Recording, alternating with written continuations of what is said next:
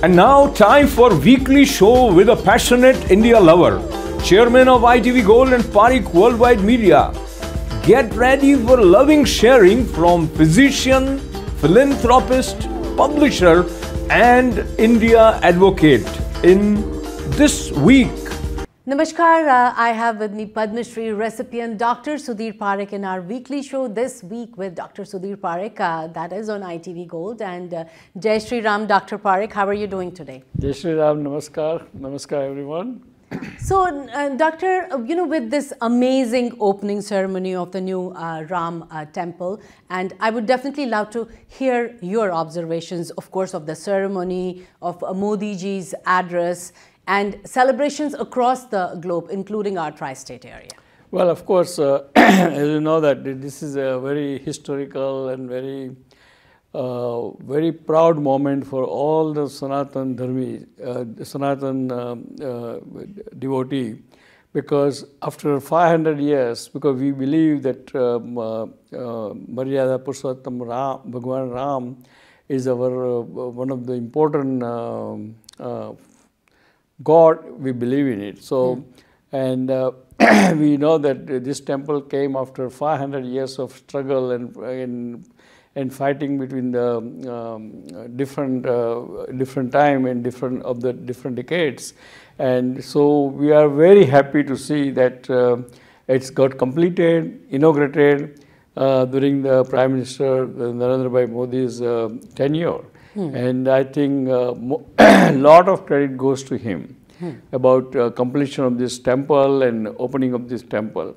And temple was it's not completed yet, only first floor is done, but still it looks at least on the pictures and TVs and otherwise very beautiful. Is this state of the art carving, and the way is a very glamorous and very grandiose, and the Bhagwan Ram's deity's that statue. It's really whoever made it. I must congratulate that Silpi, because it's so vibrant and so real, and the eyes were so beautifully done. And the face was so beautifully done, as if he's going to talk to us right away, Absolutely, and I think even after that, after the whole Pran Pratishtha was over, I saw over internet everywhere they had this AI generated, I saw that, and it was like amazing. Right. So I think it is great, and Honorable Prime Minister said so many good things that this is a time to everyone to get together. There is and everyone is welcome in this temple, and irrespective of their caste and creed and anything, and I think it's going to be one of the historical sightseeing tourist place for India for years to come. And it already looks like that, because you see a sea of people there. Right. They don't have even room to probably walk there the way the people are there. And then in the tri-state area also we did a big celebration. We started Prabhat Ferry, that's a procession with the deity of the Ram in hand, and we we had 25 cars. We went through 9 temples. Each temple we did a puja of Bhagwan Ram, and then bring it. At the end we came to the Swaminarayan temple in Parsippany Yogi Divine Society, and there I was there. I was privileged to be a chief guest there. So we did a arti there. We did a puja there, and everyone was so pleased. And so joyful, and there is no way you can describe that unless you experience that. And I think we did here in the in the USA our bit of celebrating Ram temple inauguration. Absolutely, and everywhere, Times Square, everywhere, you name it, Right. they had the celebration. So, with all this Pran Pratishtha and having the Ram temple, so my question to you is like, did Modi ji and BJP, do they get like an advantage from this Ram event? And do you think that India bloc, which, they did not attend, so do you think they made a mistake? Well, I mean, I'm not sure about,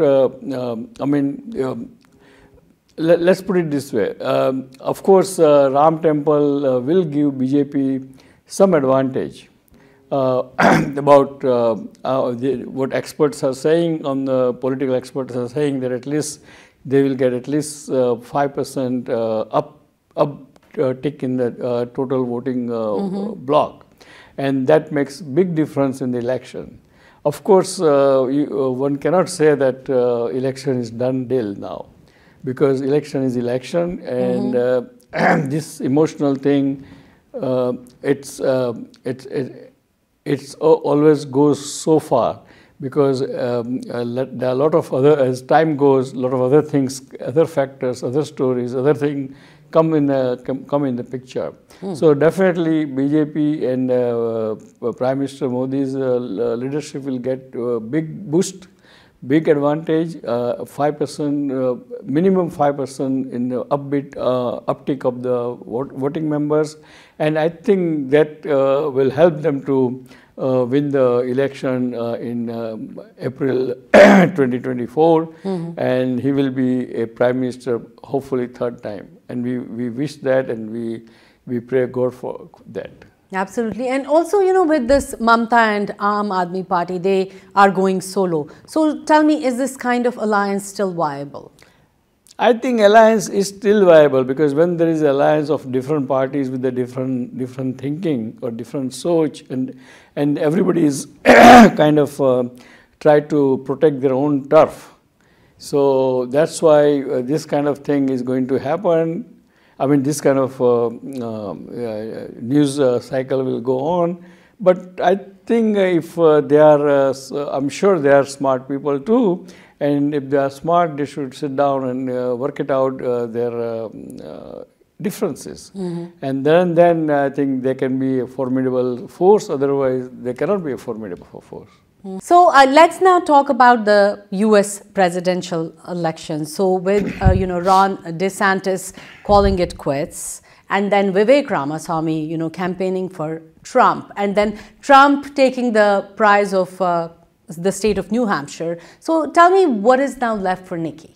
Well, I think nothing, practically speaking, nothing much left for Nikki Haley, because usually what happens is when president is so far ahead of the game, and 90% of the Republican voters, they want president to come back because they think their president was kind of ill-treated in last election.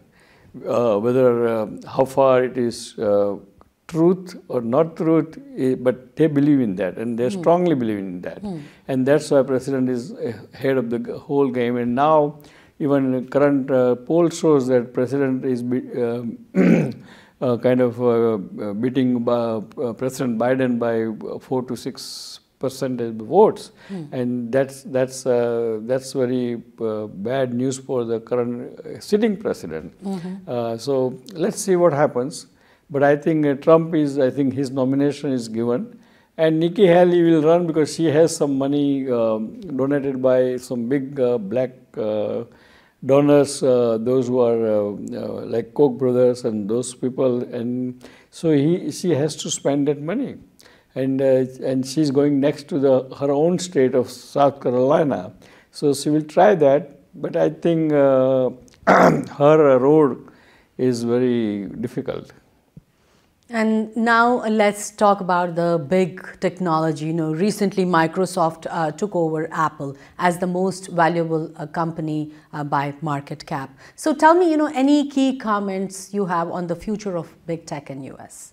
No, I mean, Microsoft did not take over whole Apple. They took over there is some technology, one part, a small part of the technology. So I think big tech is it's a real growth of the country.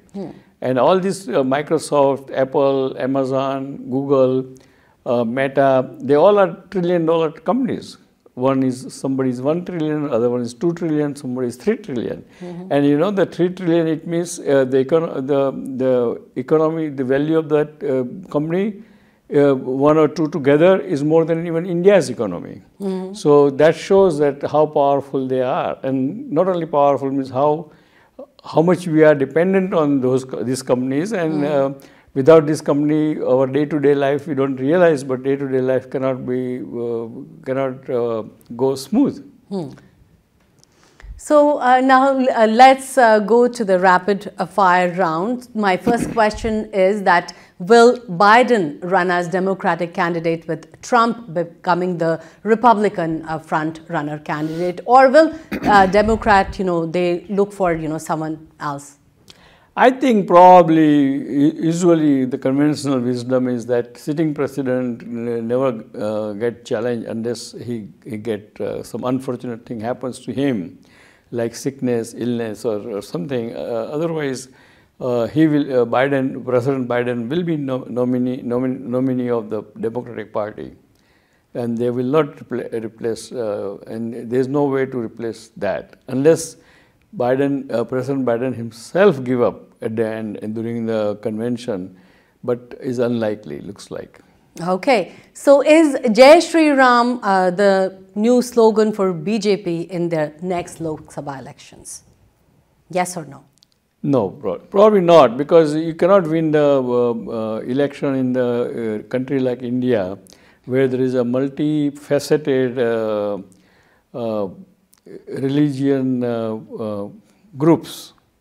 The only Sri Ram slogan for BJP is a great slogan theoretically, but I'm sure Narendra Bhai, Prime Minister, will not use that one, because even when he ran 2014 election first time, he never even mentioned about Ayodhya or Ram Temple.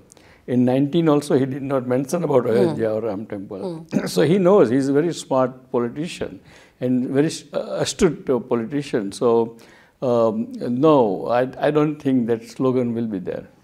So I mean, slogan will not be used as a real slogan. Okay. So my next question is that is the new Ram temple going to be like overtaking Tirupati temple as the India's most visited and richest temple? Well, time will tell, but it's possible, because you know that... there is only yes or no answer. You cannot tell me it's possible. Okay. No, probably yes. Okay. Okay. And my next question is your nominee for Republican VP candidate. Well, again, it's too early to say, but I'm sure there are a couple of senators, female senators, and a couple of other governors from the south. They are in the kind of consideration. Are you asking about Nikki Haley? Probably not. Okay. And you are a nominee for Democratic VP candidate.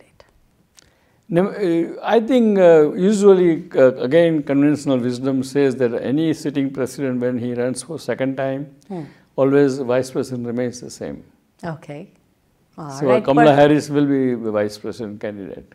Perfect. Let's see how your predictions will come out, right? But before we give out the week's message, I would want to remind all our viewers that you can follow Dr. Sudhir Parikh on Facebook at Dr. Parikh, and you can also follow him on Twitter. The handle is SUDPARIKH. So please go ahead with this week's. Dear friends, I think we all are very privileged, very honored, and very lucky to witness inauguration or Pran Pratishtha of the Ram Temple by our beloved Prime Minister Narendra Bhai Modi. And that's a great event, a great history making, because it happened after 500 years of the struggle for Ram Temple. And I think it is beautifully done, nicely, is a state-of-the-art carving, a lot of glitters, a lot of history in the temple, temple walls and surrounding area. And so please, whenever you go to India, visit Ayodhya and tell your family and your grandchildren and friends that you've been to Ram temple, and that should be a very proud moment for you. So please do that, and let's now, the elections are coming both in India as well as in the USA, and it will be very interesting, very challenging, and see, let's be part of it and try to be help whichever party you like to help. So again, I would like to say, God bless America, God bless India, God bless Indian American, and before we'll see you next week. Till then, love you all. Thank you.